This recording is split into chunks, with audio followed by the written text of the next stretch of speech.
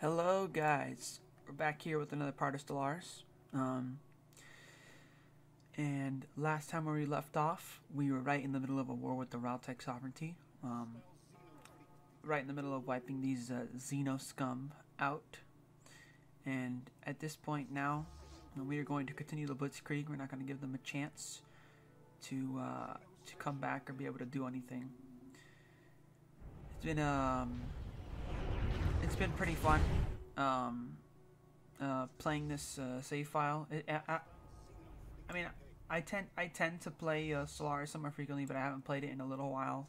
You know, for such a long period of time. Usually, I quit my save files pretty early, but because I'm doing I'm doing these for a video, and then also I'm playing on Iron Man mode. It's a little bit different, so it's been able to keep my attention a bit better than it would otherwise. And I think that's good. So here we take Gordon. You see we're purging all the pops, getting some minerals, food, and unity from that. And so we're just gonna keep on going. We're just gonna we're just gonna keep taking every planet, every star that we can from them. And you'll notice I'm slowly starting to get a little bit bigger, and I'm growing mostly towards the left side of the map. It's still gonna be slow going until I can get a couple more fleets out. Once I have like 2 or 3 fleets, I can start taking out like some bigger empires and just absorbing them into my territory much faster, essentially. But this is a good start because I'm gonna get a lot of unity from purging all these pops. It's gonna let me just get more traditions. It's gonna let me have more options for planets and stuff, especially with the new bow reseeding, the new bow life seeding. It's gonna let me have more options for new colonizations of planets and stuff. And here I just really quickly clear the blockers on Earth to free up a little bit of space because I noticed that was a problem. And right here, this was like the biggest fight of this war. So I fight a 1K star base and a 2.3K fleet at the same time. Good thing is I had not only do I have a bigger fleet, but I have a technology advantage here, so I managed to wipe them out regardless. But I do sustain somewhat decent losses here. It was about like 900 fleet power on that fleet, and it's enough to weaken it fairly severely. So. Right there, the Kel-Azan Republic made peace with someone, I think, and they are currently one of the biggest empires in the map. They're gonna probably have to be my next target after I finish with the Raltech sovereignty because they're starting to grow out of control. And when an AI empire kind of gets like that, you gotta really rein them in before they start to become a problem. And right there, we have like unrest happening on the planet, which it doesn't matter. The unrest will go away once all of the Xenos have been pacified and purified and cleansed. But there's gonna be a little bit of unrest till then. Yeah. The Raltech sovereignty had a lot of bastions at good choke points in their empire, so it was kind of hard to keep taking stars without losing too many ships. I believe here in a little bit I'm gonna start building up my ships again because I noticed that I'm taking too many losses, and that I should do that, especially because I'm only at 37 ships out of my 76 naval capacity. But regardless, and right here I go to reactivate my recycling campaign and my fear campaign because they ran out. Keep getting more and more expensive every time. And yeah, so this war is just gonna continue on for for a little while longer. But at this point, I've taken a huge chunk of territory, which is great because I plan on going huge this game, of course. I plan on going huge, of course, with by picking Fanatical Purifiers, and it's good to not be boxed in as much anymore. But unfortunately, I still am kind of boxed into to the south because of the Gal. I think they're called the Gal Gas Trading Empire or Trading Coalition or whatever they're called.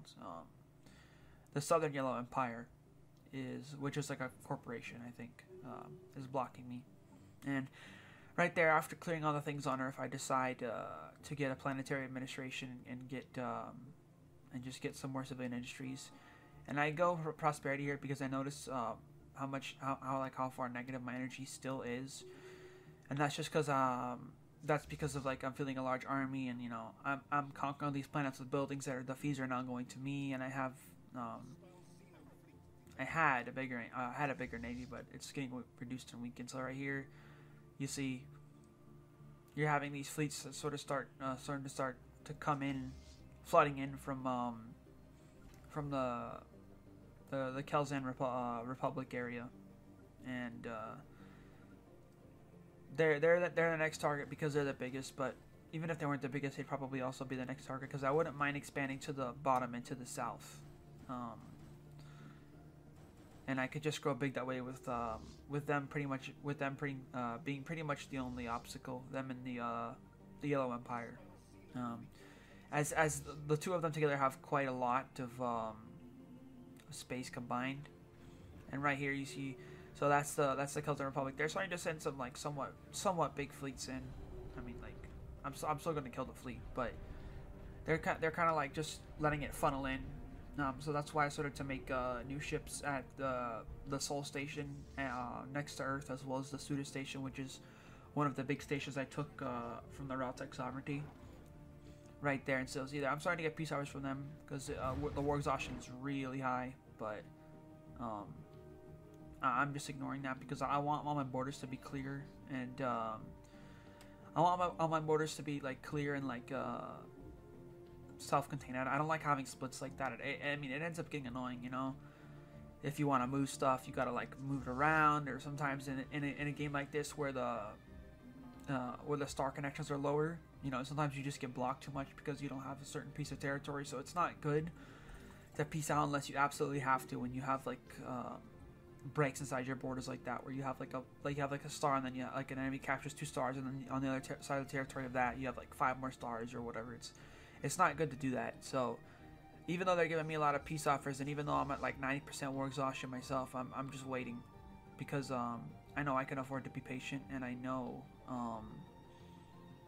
and I know that it's worth it to have a completely clean territory in the end. So right here I have I just have my army camped over Tamith, and they have like an army fleet there, but I can't kill it. And it happens to me. Yeah, that happens to me a few times too, where my minerals keep capping and I have to keep selling it, so I don't run out of space. Once I have some more star bases, I'll probably start building resource storages on them so that doesn't happen. But yeah. And here I just start taking tile blocker clearings. Man, I'm tired this morning, and I'm a little bit like congested, but it's all right. That's right. So now here I start looking at what planet I want to take, and I take Alpha Centauri 4 because I want to use the new bow life seeding on it. But I believe that I use that on another planet before then, and then I use new bow life seeding on the planet that I'm colonizing right now. I use that later because the colonization takes like 3 or 4 years or whatever, and it's too long to wait to just have that thing sitting on cooldown. So to not have it sitting on cooldown and use it. So I just pause for a minute. Or I stop for a minute. I'm just doing some planet upgrades and stuff, and I'm just upgrading some buildings and stuff, and I'm just reinforcing and sending all these ships over here. And, so you got people attacking and stuff, and they're still sending more ships. They're still sending more ships. Still sending more ships. So, and that's the Kelzan Republic that's sending so many ships, because they have the resources to just shove that many at me. So I keep just kind of beating off all of these armies, but then with that, I'm able to unite those two those two fleets, which are both like 1K fleets. It's like a bigger 2K fleet to deal with this 700 fleet that's trying to take stars on the left side. Meanwhile, I have another army. I have another fleet trying to take territory from me from the north, which is kind of annoying. But all of my armies and my fleets are directed towards the south because that's where like the main part of the war is. So now I have a 2.3K fleet. So I go back to take Pau Station, which is like a pretty big station. I can't take it without having like a 2K plus fleet because it itself is already like a 1.3K or like a 1.4K star base. So I still decline the peace offer because I'm still having stars missing that I don't wanna give up, and there's no reason to declare peace when you have the setup like I do, or if I just wait I can get everything. But at that point I have high war exhaustion, as you can see, so I'm gonna be forced to peace out with the 24 months if I can't deal with it by then. But it won't take too much longer. I believe what I do here is I just take Django back, and then I might take Joel to run too, but then at that point I pretty much just I call it there and I peace out, because the war is trying to become somewhat costly, and they're not going to stop attacking, I know, so it's just going to keep getting worse. So so they try to take Urgel right here. I think they take it, but then I take Django back and I take Urgel as well, and I think that's pretty much it, and then I peace out. So I'm starting to have a lot more planets, and it's getting a little bit easier to really build up with this much territory and this much space. There you go. So then I take Urgel back, and then I believe that's when I end the war. And just picking up some basic technologies. Hyperdrive 3 is going to take 122 months, but that's only because my technology score is really bad. Having 300 technology, I had like 200 or something, 220 before I really like started building some more research labs, and it's just like it was like way too long.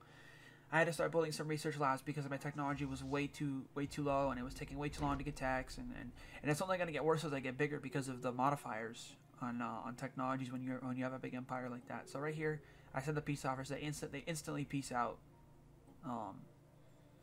and that's it. That's the end of the war. So at this point, I pretty much just draw all my fleets back, because I'm not going to be going to war with them for like 10 years. I draw all my fleets back, and what follows is essentially me preparing for the next war. Over the next couple parts, I'm going to be fixing all my fleets up, upgrading them, making sure I max out my naval capacity. I'm going to be downgrading, the stations I don't need, and then upgrading the stations that I do need, like that station there, so they can't just, they can't just invade from different points. And yeah, essentially at this point, I was pretty happy with the war that I waged. I gained maybe 10 or 15 stars. I gained a bunch of planets. I purged a ton of Xenos, and I got lots of unity out of that. See right there, purging 17, getting like 40 unity per turn out of that, or 50 unity per month. I mean, out of that, very useful. And at the same time, I'm also colonizing Alpha Centauri 4, and I have my new bow life receding ready to start fixing some planets that I have low habitability on. Right here, yeah, here you go. So see, I pop it and I use it on Ratin Beer because it's a nice planet, and I kind of wanted to keep it. I just didn't have the habitability, so I keep it, and of course, just keep purging everything here. But at this point, a huge chunk of that planet's population is Xenos, and once they all get purged, the planet's population is going to be lower. So, that's something to note there. I believe I might lose. I think I start losing most of the buildings on that planet. I have to mess around and start moving all of the civilians and all of my pops there. And then I start realizing, man, I have all these planets. I start looking around. I'm like, I have all these planets that has nobody on it, but it's using up all these buildings, and so I start to figure out do I want to resettle? And I start looking around at planets, and I figure I want to resettle. And right here, I saw that I had an on-factory worker there, so I think I decided to keep that planet for now. But after that, I pretty much go around and I just resettle a few more planets. Kind of wanted to consolidate all of my pops onto one planet and not have to deal with having all these building fees on all these different planets for no reason. So I just look around and I start resettling what I can. And I believe I resettle this. I'm just resettling them to Natan Beer, because that's going to be one of my bigger main planets. Then I have Nolian, or whatever, Noiland, if you can call it. Not really an important planet, doesn't have anything special on it. Not really necessary. So that gets resettled, everything gets resettled, boom, it's gone.